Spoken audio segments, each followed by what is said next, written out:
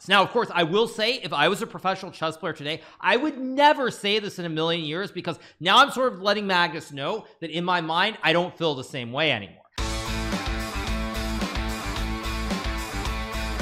And let's cover some Magnus videos. So we have some Magnus videos. Magnus is fencing. Oh, is he wearing fencing stuff? Maybe he is. Let me move my cam as well so we can, let's put this here. And here we go. Do you adapt your playstyle depending on the opponent? During games, yeah, a bit.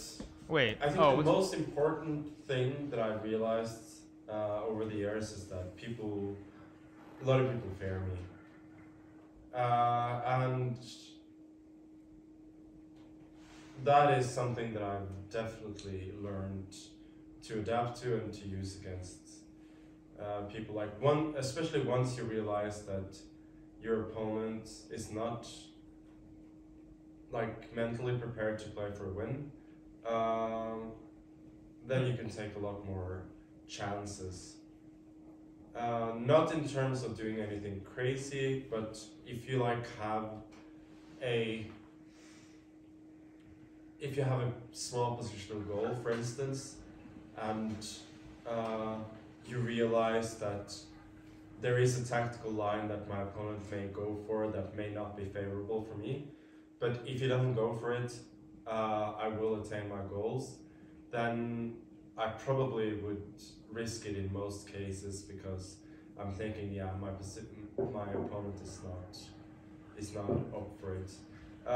In terms of opening choices, so first things first, actually I think what Magnus is saying here is 100% dead spot on the money. I will say this very clearly. I think he is 100% correct that what he's saying, that people fear him and people try to avoid losing, basically, is absolutely correct. Without a doubt, it is definitely correct. I myself fell victim to this in the past. Now, once again, I'm not a professional chess player, so I can give you guys these insights, but there were times that I played Magnus in various turns, so my feeling was just make the draw, just make sure you get a draw with the white pieces, and that's that. So first things first, he is absolutely 100% spot on with what he's saying about this. Now, of course, I will say if I was a professional chess player today, I would never say this in a million years, because now I'm sort of letting Magnus know that in my mind, I don't feel the same way anymore. So if I was actually a pro chess player, I would actually not tell you guys anything. So I'd be like, okay, it sounds cool, whatever. Yeah, it's a nice video. Nothing to say. But yes, let's keep going. I'm not a professional chess player. I'm sorry, I'm more Sandy. You might think I am, but I'm not. I'm a streamer first. I would say not too much, a little bit, but wait, sorry, what was the question? Let me go back. In terms of opening choices, I would say not too much. Okay. A little bit, but I've never been one to think that, yeah, I guess a certain person I should play close positions or open positions. Like, I've generally been trying to take the fight to my opponent. Like, I think I can play any position, so that's yes. And this is where I'm going to stop the video for a second point, and I'm going to tell you guys something also very important in terms of what Magnus is saying.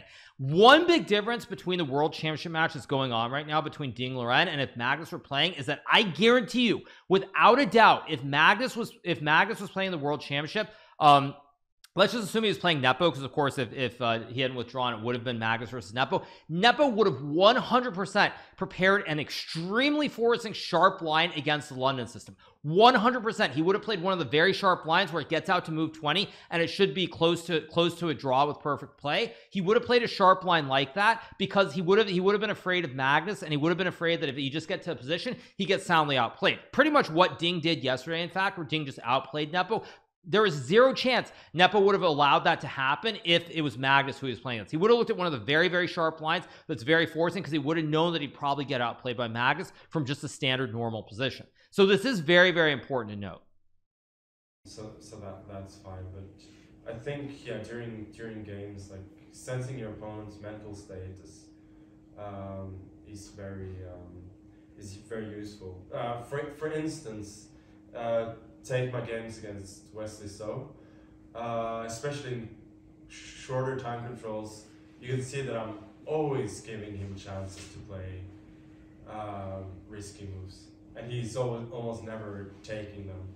And this means that I have a massive psychological advantage while playing him. Like, the moves that we make are not of different quality. Like, he is an amazing player. His understanding is probably not worse than mine, but I'm able just to push him around because he's not willing to take risks, and not being willing to take risks is an extremely risky strategy, because it's just gonna mean that you'll get pushed around and bullied, basically. I think also All right, no comment, you guys. Next topic. Let's keep going. these things is very difficult for me to grasp, because when you look at it with an engine, you will not grasp this kind of human emotion. So that's actually, well, that's a difficult thing to grasp when you look at it with an engine, because, well, you have to think in these kind of practical terms, and that's more difficult. So I think, Yeah, and for then me it's very hard. And then these are also like the moves that I'm talking about. Also, like often both moves will be 0-0, so you don't notice it as much. No, if I mean, No, he's absolutely right. Now, what Magnus is talking about is really, really advanced conceptually. So I'm going to try to pull up a board here. Let me change the scene. I'm going to try to give you guys an example of it. So let's just say you have I'm just using a game board, so it doesn't really matter, but like, I'll give you an example. Let's say you have some situation in let's just say an Italian, for example. You have some situation where basically let's just say you get something like, I'm just gonna say a4 a6 knight b2. You have situations, for example, where here, one line that I think black can actually play is this h6 line with like rook e1, knight g4, and king h8, followed by h3 f5. Now this line at very, very deep depth is very complicated, very unclear what you're playing for. Now you can play this many different ways. Now this is one example of a line that you can play, but another example is, for example, after say white goes rook e1, you can also just play rook to e8, knight f1, and bishop e6, and this is also completely fine for black. But the thing is that if you're trying to be stable, you're more likely to play rook e8 and bishop e6, which is solid, versus going for broke with a line like knight g4, rook e2, king h8, h3, and f5. So this is kind of the point of what Magnus is saying. I'm just trying to give you guys an example of a line that is playable versus not playable.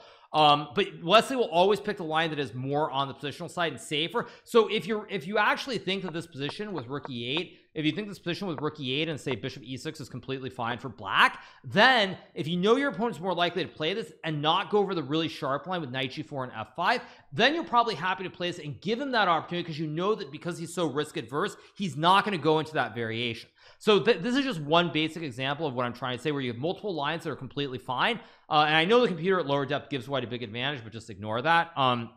Where like rook e8 and bishop e6 is completely solid, but knight g4 is actually objectively it's much more complicated, and you can have any number of 3 results. So that's the thing. Now if your opponent knows the sharp line, that's also possible, but it's just an example of where there are like the multiple moves that are playable, but you're always going to trend towards the safer one. So for Magnus, if he's happy with the position in the safer variation, then he's willing to go towards that, and he's willing to give Wesley the chance to play that, and he knows Wesley's not going to play the other variation. So back to the interview. Let's keep going.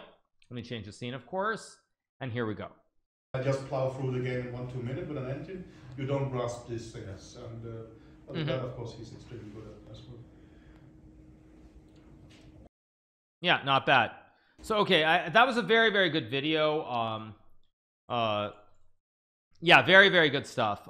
No, I think what Magnus says overall here, I completely agree with. I think it's all very, very it's very, very spot on for the most part. Now Wesley, the only problem with Magnus talking about Wesley here in the context that he does is that Wesley did demolish Magnus in the 960 match they played in Norway a couple of years ago, in the 960 World Championship match. So that is the one thing that I think is worth noting. So overall, I think what Magnus says is absolutely correct. I think it makes sense. I think everyone has been afraid of him for many years. Everyone sees him as this god, the guy who plays perfect chess. You have to be so careful to not make a mistake, not blunder. And I think that's slowly starting to fade a little bit, primarily because now with all the online events, you see Magnus looking human. Magnus plays Title Tuesday, loses to some random FM, mouse slips, does all these different things, and you start to feel like he's actually human. So things have changed quite a bit in general terms. I would say that. All right, so let's watch one more of these videos from this offer spill channel.